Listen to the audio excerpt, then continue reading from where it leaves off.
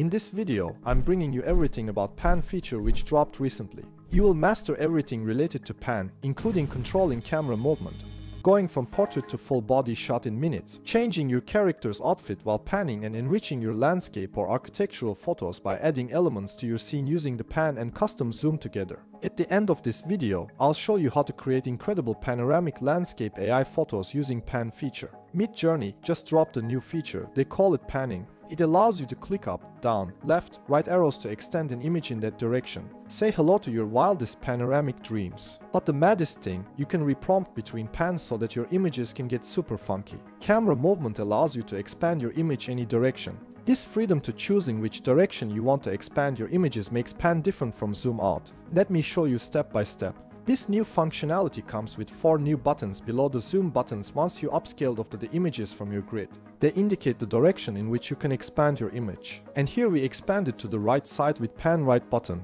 Keep in mind, after panning to left or right, you're stuck to horizontal panning and can't pan vertically. The same goes for a vertical pan, after which you can't pan horizontally. Basically, we can continue expanding image in this direction as long as we need more space. Cool thing about pan feature is you can also change your prompt while you're panning towards a direction.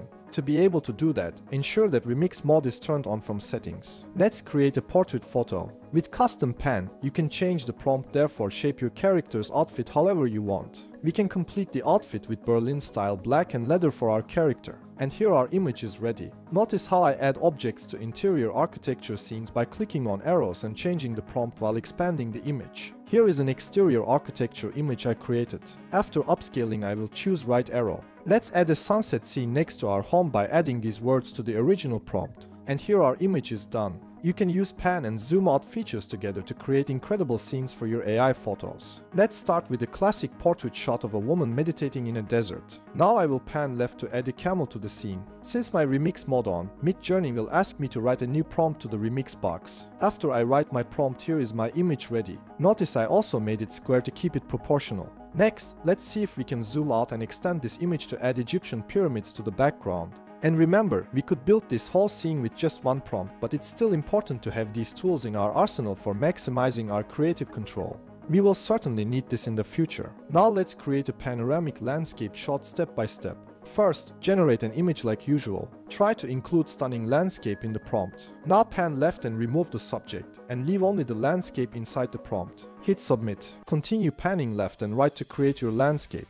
As we mentioned, you can add more stuff to scene and you can follow up with a zoom out for your desired outcome. You can find all the images in this video and their prompts in the Midjourney style guide. See the link down below to download it. If you found this tutorial helpful, be sure to give it a thumbs up and subscribe to my channel for more awesome content. If you want to learn more about creating AI art with Midjourney and everything AI related, click here.